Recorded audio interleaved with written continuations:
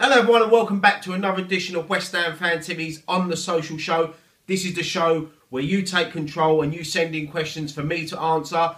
Once again, we've got quite a few questions on Twitter and Facebook, so if I don't read your question out, don't take it personally. These ones are just randomly selected from all the ones we've got. So I'll start off with Twitter. Let's start off with @Wayne1986Banks. If Moyes keeps us up, do you think he should be given a contract extension? And if he does, do you think he can take us any further with the board not spending money?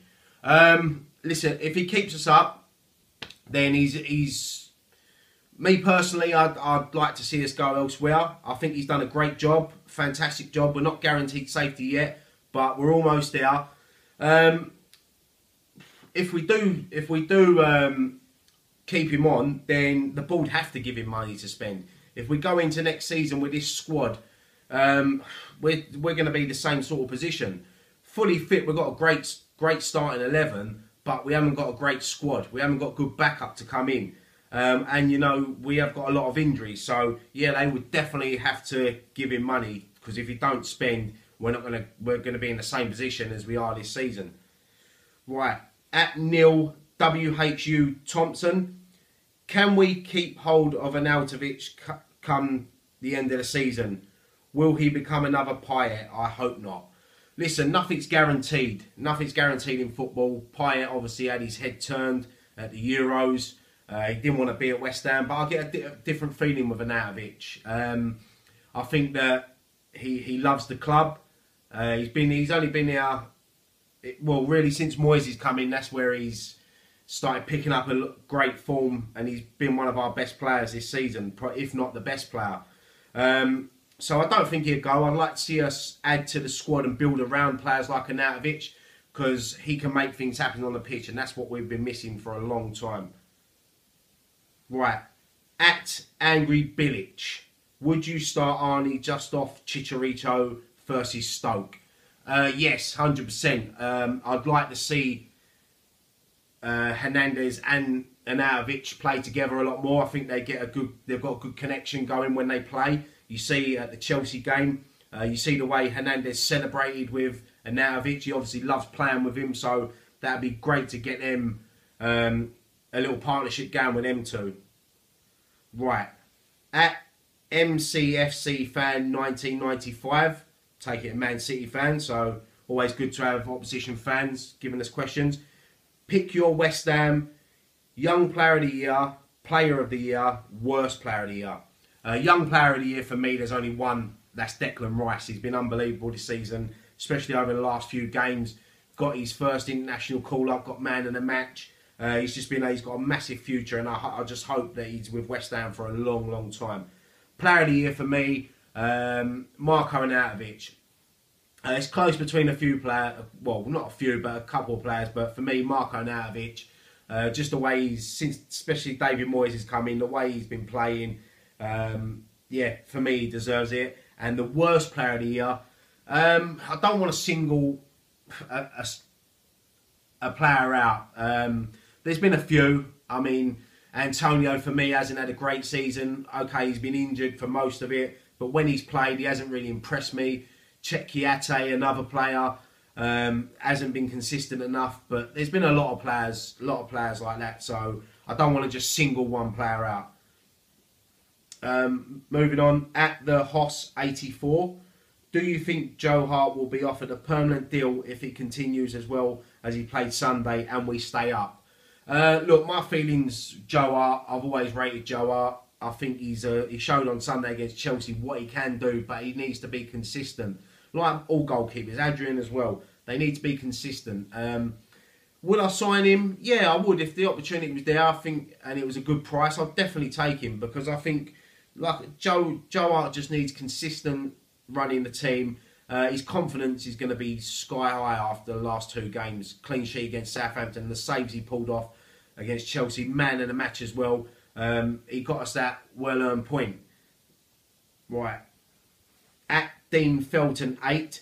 Can we ever sign that world-class player, or will our current issues prevent us from doing so?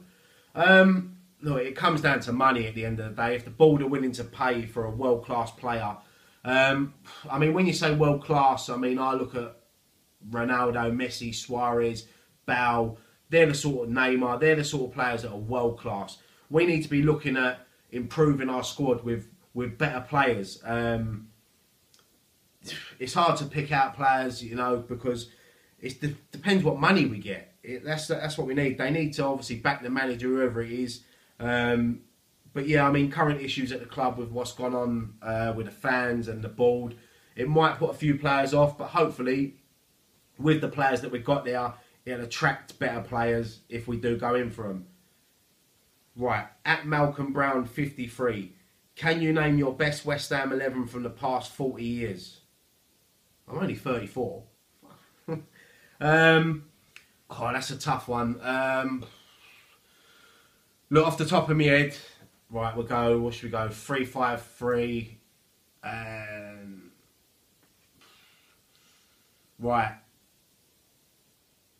McCloskey in goal. Back three, Rio Ferdinand. He was class when I first see him come on. James Collins for me.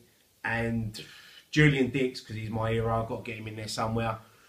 Right wing back, I'll go Trevor Sinclair. Left wing, young Joe Cole.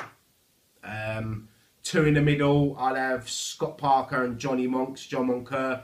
Payet in front of them, just behind Dean Ashton and Di Canio. Look, I could do about 5 or 6 teams. That's just... Yeah, it's tough. I've left out Noble, Tevez. Oh, there's loads I could put in there. Tony Cottee. But no, I'll go with that. I said 3-4. I can't do my maths there, can I? But no, but yeah. Yeah, I think that's probably the best, not only the best players, that the players I've enjoyed seeing play for West Ham over the years. But that's a good question that chucked on me there. That's tough to do when it's just chucked on you. Moving on, at Mike J. Cox. Do you think Moyes has done enough to earn a deal? He's virtually kept West Ham up. But will he push you on in the long term? Hashtag QPR fan. Oh, we're getting some other fans here. I like this. Yeah, I think he has done enough. I think if the ball did go with him, then he's deserved it if he's kept us up. We're not guaranteed safety yet, but look, a win against Stoke at home next week, and I think that virtually keeps us up. Will he push us on in the long term? Probably not, but if he is, he deserves a chance of bringing his own players, and because he inherited Billich's squad, he wasn't given money to strengthen in January, so give him a sum of a bit of money, who knows. Right, at Chav Corner, how much do you think the board will spend big in the summer? Who should we sign? Who, if any, should we sign from the sides looking to get relegated? I.e. West Brom, Southampton, Stoke. That's a tough one because obviously they're not relegated yet. West Brom, yeah. I mean, they've got some decent players. Probably out of them, I'd probably look at Johnny Evans, Rondon. He's a good striker. Also got Jay Rodriguez. When he's fully fit, he's a decent player. But if I was to, I mean, you've got Ward Prowse at Southampton. Stoke have got some good players. Shaqiri. But for me, if I could have one player, probably have no chance of getting him. But if we're looking at a goalkeeper, if Stoke go down, then Jack Butland for me. I think he'd be a great signing for West Ham. But look, there's going to be a lot of teams, a lot of top clubs going for him if Stoke go down. But that would be my ideal signing from any of them teams. Right. At Lewis Tucker _94. Thoughts on the potential signings of these young talents from the Championship? Do we risk buying them, and how much should we pay? Ryan Fredericks, right back at Fulham. Tom Kearney, centre mid at Fulham. And James Maddison, centre mid at Norwich. Yeah, I mean, Ryan Fredericks, I think he's out of contract. So we could pick him up on a free. I think I've got that right. With Sam Byram, I think he'll leave the club. So, yeah, he'll be a great addition to battle Zabaleta at right back. We need another right back because Byram, for me, is injured too much. Tom Kearney, great centre midfielder for Fulham. Look, they could come up yet, so he might want to stay with them. He'd be a great addition to the squad, as would James Maddison. He's playing well for Norwich this season. They'll all be great. I mean, you're probably looking at least minimum 20 million for them, just them two players there, 20 million each, not for both of them. And if they come up, it'll be more money, especially for Tom Kearney. But no, they're three great potential players. But I'd definitely take them, 100%. They're great players for the future. Right, at Collinson_Bob, the bottom three keep losing and our confidence must be growing after two good results. Do you see the Stoke game as pivotal now, as it would open up the points gap between those teams, realistically being able to catch us? 100%. We need to treat that Stoke game just as we've treated the Southampton and the Chelsea game. We need to go all out for them 3 points, because if we beat Stoke, then I think that would be us, not mathematically safe, but I think that'll keep us up and that'll guarantee Premiership football for us next season. So yeah, we've got to go for it against Stoke. If we lose that, you never know, we could go on another run of 2 or 3 games not winning, and then you're dragged straight back into it, especially if other teams around the bottom 3 start picking up points. Right, at KJ059, why would we not keep Moyes for next season and give him the chance to select his squad? And at what level of manager should we expect over him? Yeah, you're 100% right. If we do keep David Moyes, then he should be able to bring his own squad in and give him a chance. If you give him a deal, you've got to give him a 2-3 year deal. You can't give him a 1 year deal. What level of manager should we expect over him? That's a tough question. I mean, I'd like to see us go for someone like Pellegrini, Mancini. Even if you want to keep it English, Eddie Howe, I think he'd be a great manager for West Ham. Dyche, Burnley, but whether they want to leave their clubs, there's some great managers out there, and I think that West Ham are an attractive club, as long as they've got money to spend though. But yeah, if Moyes stays, then he definitely deserves a chance to spend the money and bring in his own players. Right, at Corey Kemp _, do you think the owners will back the manager, whoever that may be, in the summer, given the Real West Ham Fan Action Group meeting with Brady in March? Well, that meeting in March with the Action Group was obviously about different issues, not the squad and spending, but they have to back the manager 100%. They've got to. We can't go into next season with what we've got, because we're going to sell a few players, we're going to lose a few players in the summer. So they've got to spend. They've got to spend big, because this is, for me, with everything that's gone on this season, if we've survived, it's going to be the biggest summer in West Ham's history. They've got to go out and spend millions. They've got to go out and get at least a minimum of 6 to 8 quality players. Right, I've got a couple of Facebook questions now. Eric Bolden, would you give Moyes an extension at the end of the season? Look, I've said on previous questions, if he keeps us up and the board stick with him, then he's got my backing 100%. I think he's done well. I don't think he's the sort of manager to push us on, but he's got to be given a chance in the summer to spend the money and bring in his own players. So, yeah, moving on. Ben Watts, with the majority of the team having biscuit legs and getting injured all the time, is it time for Josh Cullen to have a chance? Kouyaté in defence and Cullen in midfield, give him a chance. I'm a massive fan of Josh Cullen. I'd love to see him get a chance. He's obviously had a couple of substitute appearances in the last couple of games. I think if we beat Stoke and we go into them last few games of the season and we're safe, because I wouldn't want to chuck him in when he's got pressure on him, because I think there's bigger players that should take that pressure on their shoulders. I'm not saying he couldn't handle the pressure, but I'd like to see him, if we're safe, Man City at home, give him a run out against them. The Man United's at home. As long as we're safe, I don't want to put too much pressure on him. Kouyaté in defence. I've always liked Cech at centre back. I think he's actually a decent centre back. I think he actually played there for Anderlecht. But when he's on form in midfield, which has been very rare this season, once he opens that legs and gets that room, he can make things happen in midfield. But no, I'd definitely like to see Josh Cullen get a chance in the first team. Right, Aaron Stewart. Ryan, with Chica coming on at Chelsea and scoring, would you play him from the start versus Stoke and drop Arnie slightly deeper behind Hernandez, or play or play both up top as a 2. I would play the both up top as 2. Some of these questions, like where they're wrong, and then you have to try to correct it. Ain't me saying it wrong. Yeah, I mean, for me, I'd like to see that Hernandez, Arnautovic, and Lanzini, that little triangle. I'd like to see that against Stoke if Lanzini's fully fit. Definitely, I think them 3 together. But if Lanzini ain't fit, I definitely think Hernandez deserves a start. When he starts, when he plays, when he gets a run of form, he scores goals. And Arnautovic, we know what he can do. He'll set Hernandez up all day long, and he creates stuff for himself. So, but I'd like to see that little triangle of them 3 at some point with the remaining games of the season. Right. Warwick bets. If Chicharito doesn't start against Stoke, will that be a sign Moyes doesn't fancy him and Chicharito isn't in Moyes' plans for next season? Listen, we've been crying out for a goal scorer for so long. We paid 16 million for Hernandez, which was a steal in the summer.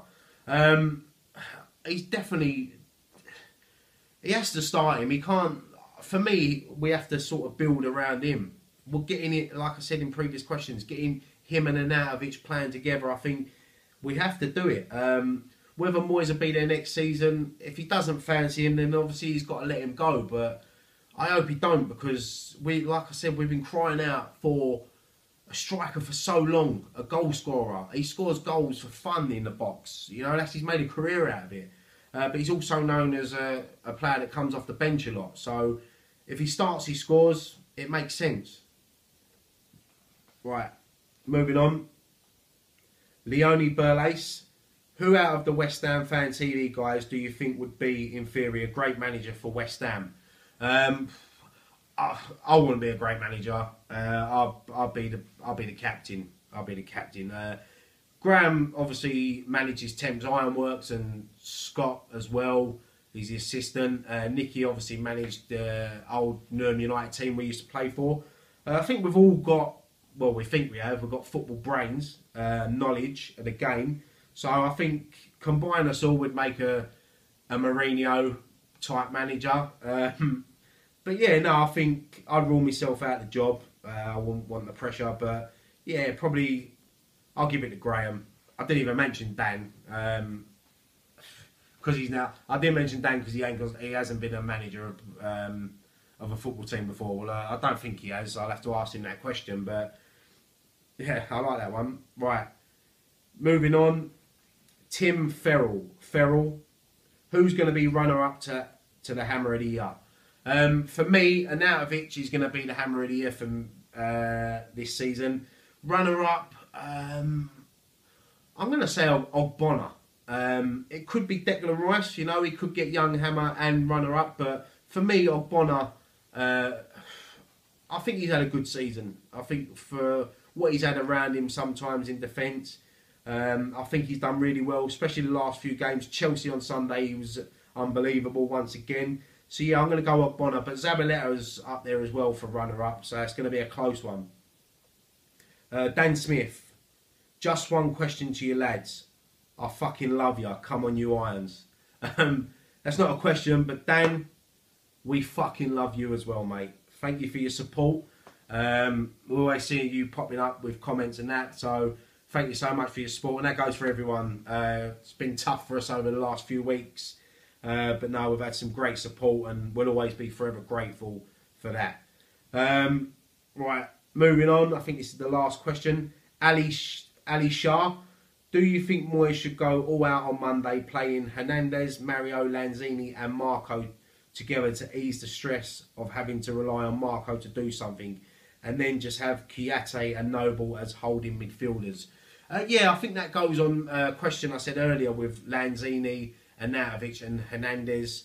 I want to see that little combination click, because I think if it does click, we will score goals. I think Southampton at home was the first time we scored 3 goals in the first half since Fulham, which I believe was Andy Carroll's debut in 2012. I think that's the second time we've only ever scored 3 goals at the London Stadium. So we need to start scoring more goals and winning more games at home. And I think if you can get them 3, playing together, and reading each other's game, we will score a lot more goals. As for the holding midfielders, yeah, Noble and Kyoto, I think on form, they both work well. Mario, I think, had a good couple of games, especially Southampton at home. Got his first goal, his confidence sky high. Chelsea, I mean, a few people slated him at Chelsea. I didn't think he'd done too bad. But look, Stoke is a massive game, and 3 points, like I said, not mathematically, but it will sort of keep us up, I think. I think without enough, with another draw and another win. So yeah, some good questions in there this week. So yeah, as always, look, keep subscribing to the channel. As I said, the support over the last few weeks has been amazing. The comments we get. And obviously we are so grateful for everyone that watches us and subscribes to the channel, interacts with us, comes up to us at games and says they enjoy our content. Go back and watch post-match point Chelsea. Me and Nicky was at the game, so Dan, Graham and Scott filmed it this week. Have a look at the fan cams. We didn't get many this week because Chelsea's always an awkward ground to get fan cams. And yeah, as always, keep subscribing, hit the notification bell, give me your comments below, give me your answers to any of these questions, and yeah. So that's it for this week's show. Thank you so much for watching. I'm Ryan Archer, West Ham Fan TV. Come on, you Irons.